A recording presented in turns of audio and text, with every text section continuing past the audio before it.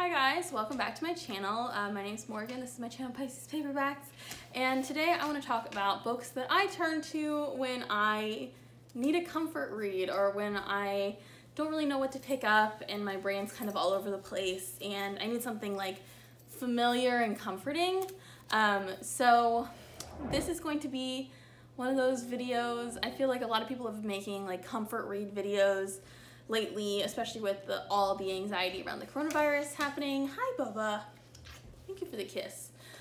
This is going to be like a one-shot, minimal edits, if no edits, video because I am filming my Zodiac-a-thon vlog right now, and my camera, I can't really handle filming two like long videos at the same time, so this is kind of be pretty stream of consciousness. I picked out all the books over here. There's 6 that I want to talk about, and hopefully this video turns out okay. Can you not wag your tail? I'm also like in pajamas. This is like a comfy deal that I'm doing right now.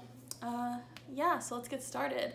The theme that is going to be throughout this is stupid. I love rereading books that I think are kind of dumb. Obviously Harry Potter is not dumb, but like I'm not gonna mention Harry Potter. I feel like that's kind of a given. So here are some books that I find very comforting when I need something to like calm me down, help me relax. Obviously, the first one I want to talk about is Marcy, I'm doing something. The first thing I want to talk about is the Twilight series. I love this series. Hold on. Give me that. Thank you. I love this series, and this is something that I mean, clearly my book is like beat up to all hell. This is something that I reread over and over again, especially going back to my favorite scenes, my favorite like conversations between characters, because it's a story that I know so well. My brain will just kind of like relax into the flow of it really, really easily, and it makes it very nice to reread and comforting, especially in a time like this. I have been thinking about rereading them recently, even though I just reread them at the end of last year. I listened to the audiobooks last time, so I might just like flip around to my favorite scenes. That's what I really usually do. I'm not like a full book rereader usually. I just kind of like, I'm like, oh, I'm gonna read my favorite scene. Oh, it's in the middle. I might as well just read to the end of the book now. That's kind of my thing that I do. The next book I want to talk about though is Matilda by Roald Dahl. This was my first favorite book that I ever had, and this is like truly just like joy of reading and standing up for yourself and kind of like finding your own superpower type situation. So comforting. It's about a little girl who loves to read and kind of comes to the defense of her wonderful teacher against the evil principal of the school. And I just love this book so much. It's so wonderful and whimsical, and it has really cool illustrations. Like that's her dad like getting ready for the day, and I just love it so much.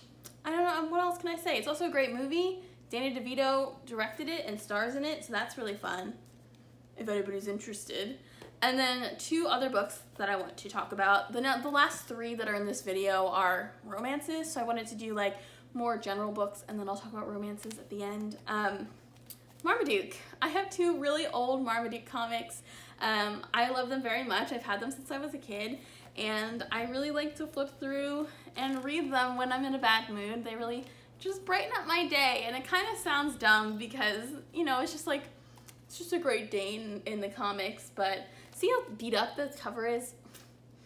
I just love these, and I think they're so fun. And if anybody has just kind of like a comforting childhood like picture book or comics or graphic novel, I think those are really good to relax into, especially because they come with visuals, and they're also like, they have like the physical focus. I feel like oftentimes when you're trying to watch a movie to calm down, it's so easy to get distracted because you still have your phone and like you can do other things while you watch a movie. But if you have the visual aspect of like a book with pictures, but because you're still reading, you're like focused in and not kind of like as aware of what's going on, which I think is helpful in times like these. And then I want to talk about the romances. So First of all, I've talked about this before, but A Date with the Other Side by Erin McCarthy. This is one of my favorite romances. It's one of the oldest ones I have in terms of like longest time I've had it. And this is truly just a comfort read. Again, one of the books that I know the plot so well that I can just kind of like ease into it really easily. I love the relationship between the two characters in this book, Shelby Tucker and Boston McNamara. Very like country girl, city boy, and like worlds collide situation. It's just so sweet and I love it a lot. The next book is Rendezvous by Amanda Quick. This is my first and favorite Amanda Quick novel. I just think it looks so cute. I love the pink cover and I love the main character, Augusta. She's very girly and proud of it. She's not like, I don't know, trying to be anything that she's not. And she's also like a feminist. Ooh, wait, no, come here. Kitty cat.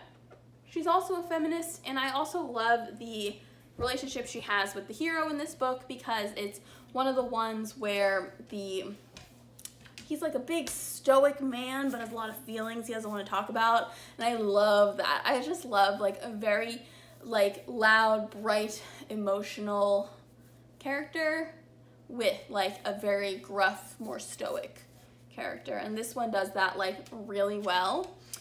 And then my last and favorite comfort read, this is actually the one that I was talking about when I was like, the key word here is stupid. The Buccaneer by Donna Fletcher. This is one of the worst books I've ever read. Now, there's a difference. The Beloved Scoundrel by Iris Johansen is like the worst romance I've ever read, and I hate it. This is the worst romance I've ever read, and I am obsessed with it. It has one of the most convoluted, constantly changing plots, and the characters are just like so ridiculous and over the top, and it's just like a romp from start to finish. I just love it so much. It is about a girl who gets kidnapped by a pirate because the pirate wants to punish her father because he's the one who like sentenced him to a prison ship that got taken over by pirates. So he's like, I'm gonna ruin your reputation. But then they fall in love.